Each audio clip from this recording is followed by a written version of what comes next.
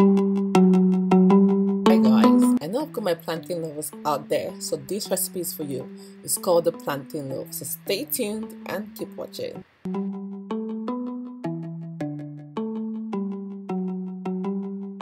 Here are the list of ingredients you'll be needing for this recipe.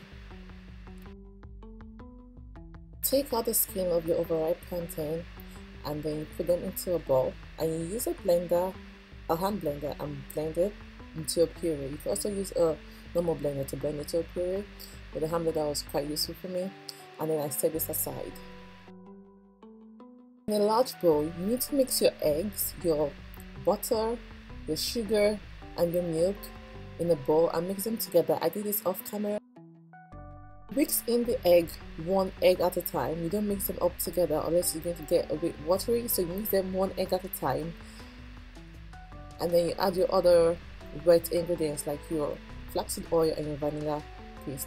Then you add in your puree, your plantain puree, to the mix. And once this has been incorporated in,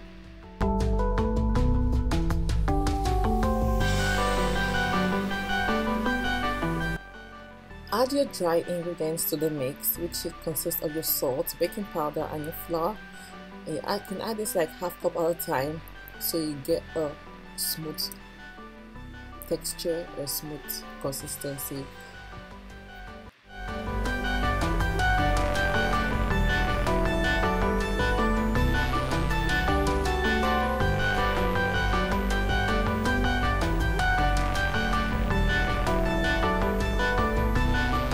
Once you've given that a good mix, you add your sauteing. You don't need to use a mixer to mix this in, just use a spatula or a spoon to just fold it into the mix, and then you transfer it into your greased baking pan.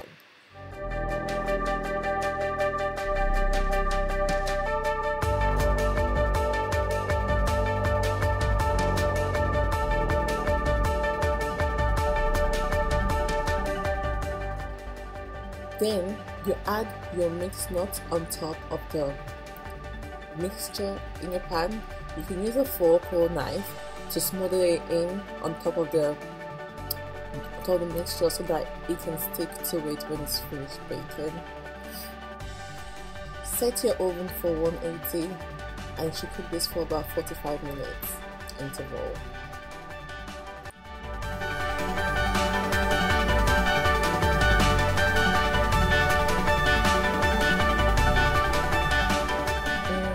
Our loaf is ready. Don't it just look so yummy? Like you want to just have a piece of this like right now.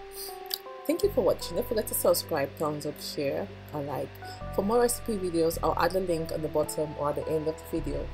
Thank you for watching and see you on the next video.